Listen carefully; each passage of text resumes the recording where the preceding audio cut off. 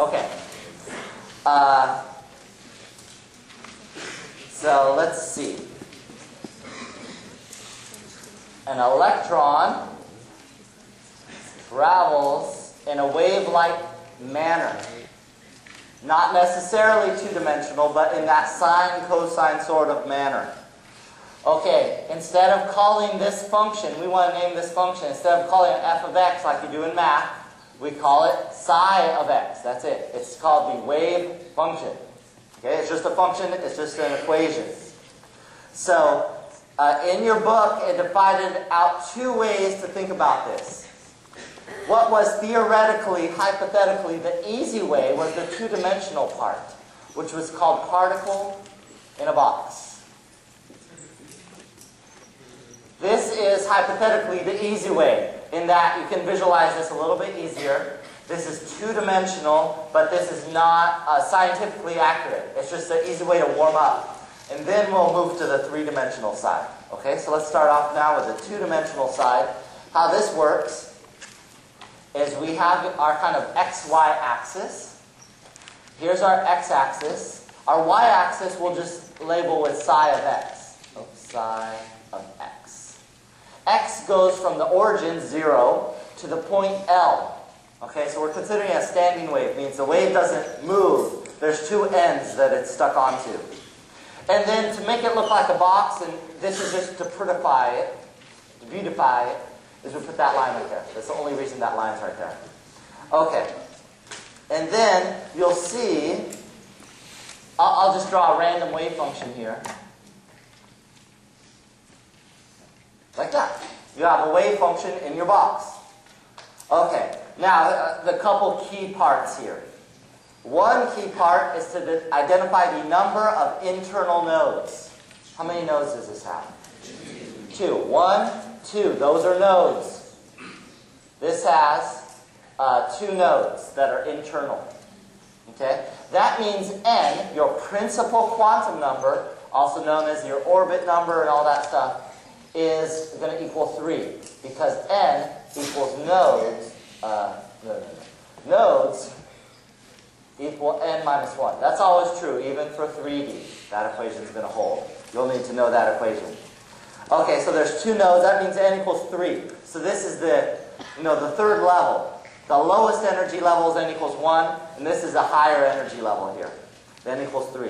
The second thing that you'd be interested in knowing is how are wavelength and L related? Okay? Well, in this case, L equals a wavelength and a half. This has 1 wavelength and a half. So, it's 3/2 lambda. Or the general equation is L equals n over 2 lambda. Whether your instructor gives you that or not, I have no idea. Okay, the other thing, this will probably be given. The wave function for any n of x is 2 over L sine n pi x over L. So you can see it looks like a sine wave. The square root of 2 over L, that's the amplitude. And then you have that argument in the sine function. So in our case, because n equals 3, you just say, well, that wave function that I drew, psi of 3 of x, is the square root of 2 over L sine. And if you can identify where the letter n is, you're set. Instead of n, you put 3. 3 pi x over L. And I don't even have to graph it. I just know because that's the equation I put in n. This describes this wave function I just drew. Okay? And that's no n from n. So if you know n, you can find L in terms of lambda, and you can find the wave function. And you can find the nodes. So n is the key part of all this. Yeah?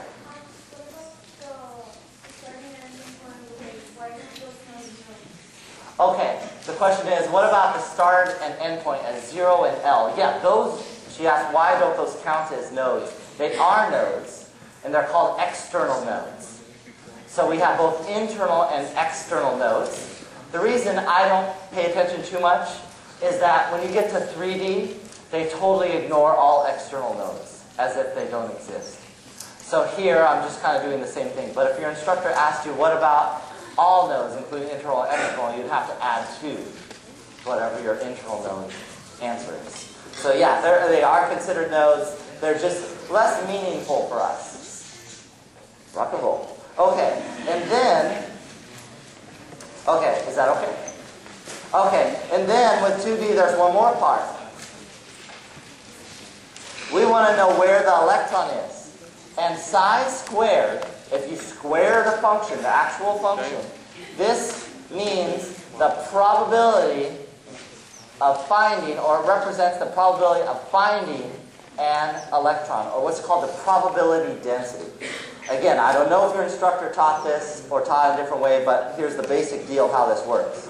So psi squared, which in the previous example would just be psi 3 squared, which is 2 over L. I'm just squaring it. I'm not simplifying or doing anything to it. 3 pi x over L. That represents, that function right there represents the probability of finding an electron. If you want to graph it without using your graphing calculator, all you'd have to do is redraw in the nodes. Remember there were 2 nodes in the example we just did for n equals 3. There's 2 nodes.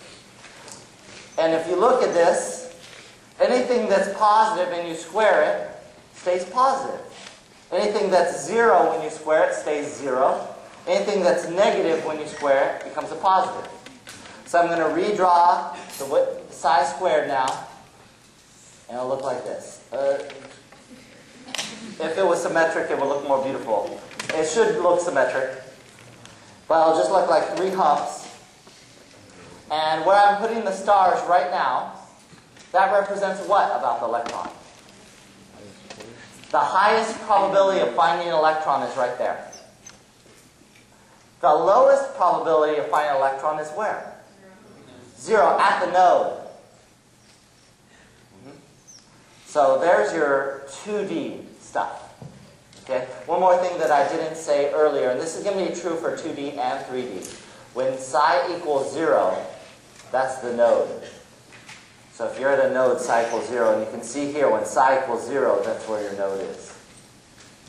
Okay, that's going to be true for 2D and 3D. So your book is kind of saying, okay, now we've done this mental exercise and you totally understand it completely. Now since you totally understand, let's do 3D. And that's a concept in your book that this is going for.